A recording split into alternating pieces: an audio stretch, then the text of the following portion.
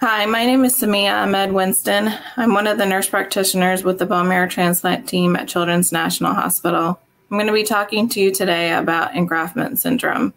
Engraftment syndrome is a complication that occurs after transplant when the neutrophils start to recover.